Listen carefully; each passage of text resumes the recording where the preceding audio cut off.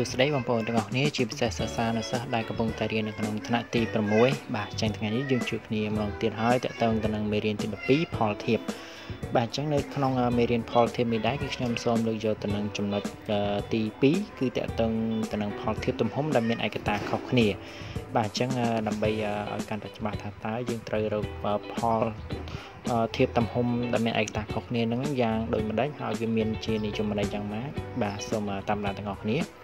បាទអញ្ចឹងនិយមន័យដែលខ្ញុំបានដកស្រង់ពីសៀវភៅគណិតជាតិថ្នាក់ទី6ទំព័រទី88បាទគឺគេបានសរសេរថាផលធៀបទំហំដែលមានឯកតាខុសគ្នាគឺសម្រាប់ប្រៀបធៀបចំនួន1ធៀបនឹងមួយឯកតានៃចំនួន1ទៀតបាទអញ្ចឹងមានន័យថាកន្លែងនេះគឺឯកតាគឺមានដល់ទៅ2បាទអញ្ចឹងគឺយើងសម្រាប់ប្រៀបធៀបទំហំហ្នឹងគឺឯកតាមួយហើយយើងប្រៀបធៀបទៅនឹងទំហំនៃឯកតាមួយទៀតបាទថាតើ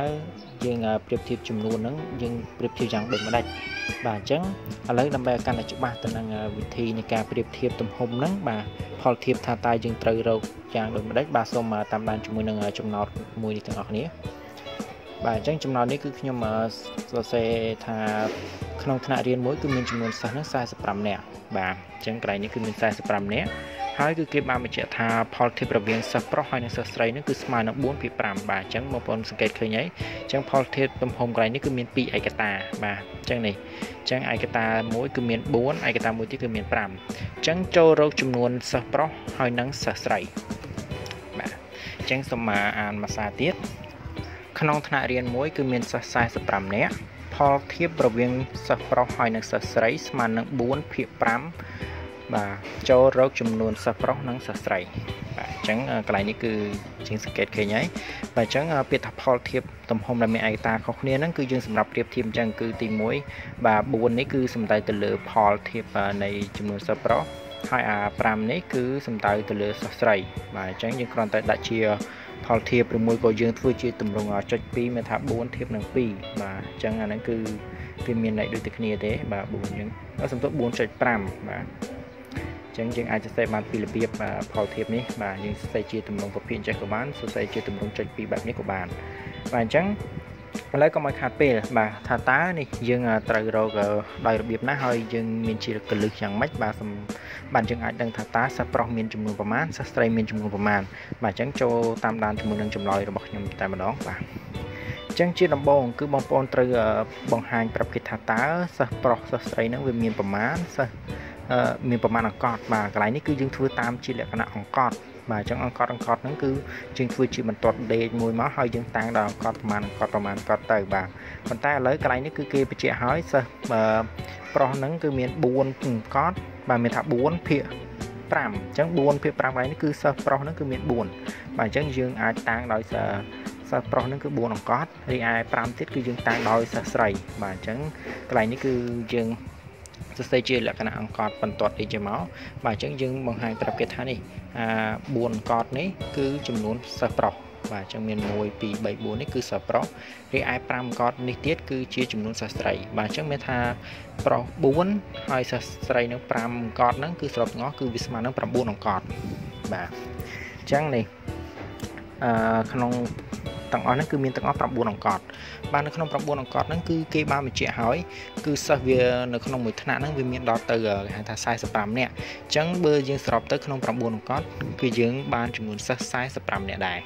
បាទអញ្ចឹង9អង្កត់45នាក់អញ្ចឹងយើងអាចទាយដឹងហើយថាតើនៅក្នុងមួយអង្កត់នេះគឺមានចំនួនសិស្សប្រមាណនាក់បាទអញ្ចឹងដោយសារអង្កត់នីមួយៗគឺសរុបទាំងអស់45អញ្ចឹងនៅក្នុងមួយនេះវាស្មើនឹងប្រមាណនោះគឺយើងគ្រាន់តែយក45នេះយកទៅចែកជាមួយនឹង9បាទអញ្ចឹង45យើងចែកជាមួយនឹង9ទៅគឺវាស្មើនឹង5បាទអញ្ចឹងមានន័យថានៅក្នុងមួយអង្កត់នេះគឺមានចំនួនសិស្ស5នាក់បាទអញ្ចឹងយើង5 9ដងទៅគឺ45ដូចតែគ្នាទេបាទអញ្ចឹងបន្ទាប់ពីយើងដឹងថានៅក្នុងមួយអង្កត់គឺសំទោសមួយអង្កត់គឺស្មើនឹង5នាក់ហើយអញ្ចឹងគឺមិញគេបានបញ្ជាក់ហើយសិស្សប្រុសហ្នឹងគឺមានដល់ទៅ4អង្កត់បាទអញ្ចឹងបើយើងចង់ដឹងថាតើសិស្សប្រុសនឹងប្រមាណគឺគ្រាន់តែយើងយកចំនួន4អង្កត់នេះយកទៅគុណជាមួយនឹងសិស្ស5នាក់នៅក្នុងមួយអង្កត់នេះបាទនោះយើងនឹងទទួលចម្លើយថាសិស្សប្រុសហ្នឹងគឺមានប្រមាណបាទអញ្ចឹងមានន័យថាយើងយក4គុណជាមួយនឹង5គឺស្មើនឹង20នាក់បាទសិស្សអញ្ចឹងមានន័យថាសិស្សប្រុសគឺមានចំនួន20នាក់រីឯសិស្សស្រីបាទសិស្សស្រីគឺមាន 5អង្គត់អញ្ចឹងសរសេរ5អង្គត់កន្លែងនេះគឺមានន័យថាយើងយក5គុណជាមួយនឹង5អញ្ចឹង5គុណជាមួយ5ស្មើនឹង25នាក់បាទអញ្ចឹង20បូកជាមួយនឹង25នាក់នេះគឺស្មើនឹង45នាក់បាទដូចនេះគឺសិស្សប្រុសយើងអាចសរសេរបានហើយគឺមាន20នាក់ហើយសិស្សស្រីគឺមាន25នាក់បាទអញ្ចឹងនេះគឺជារបៀបងាយក្នុងការរកចំនួនសិស្សហ្នឹងដែលយើងធ្វើតាមផលធៀបទំហំដែលមានឯកតាខុសគ្នាបាទគ្រាន់តែបងប្អូនចាំថានៅពេលណាដែលចំនួនយ៉ាងម៉េចឧទាហរណ៍ថាចំនួនគេសរុប45នាក់ដូចវីដេអូខ្ញុំបានបង្ហាញហ្នឹងហើយគេបញ្ជាក់ថាសិស្សប្រុសឬមួយក៏សិស្សស្រីដែលមានតាងស្មើនឹងប្រមាណភាគម៉ានគឺភាគយកហ្នឹងគឺជាចំនួនសិស្សដែលគេបានប្រាប់មុនគេបាទអញ្ចឹងដូចកន្លែងមិញខ្ញុំបានបញ្ជាក់ថាផលធៀបរវាងសិស្សប្រុសនិងសិស្សស្រីអញ្ចឹងសិស្សប្រុសហ្នឹងគឺខ្ញុំបានប្រាប់មុនគេអញ្ចឹង3ភាគ4ហ្នឹងគឺមានថាឧទាហរណ៍4ភាគ5គឺ4ជាចំនួនសិស្សប្រុសហើយ5ជាចំនួនសិស្សស្រីបាទអញ្ចឹងកន្លែងនេះលោកបងប្អូនឆ្ងល់ថាមិនបានយើងដឹងថា4ជា